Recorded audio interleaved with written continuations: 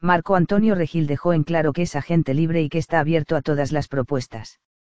Los anterior lo expresó ante los últimos rumores que señalaron que se integra al reality show la Academia de TV Azteca. A través de Facebook Live, Marco Antonio Regil habló sobre sus planes para regresar a la televisión en México.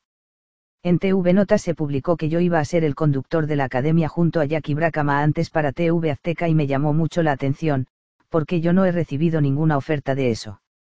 Estuve en TVAzteca hace poco, visité Ventaneando y me reuní con los ejecutivos de la televisora, nos saludamos y platicamos, no de ese proyecto, pero les dije que yo estaba dispuesto a escuchar ofertas.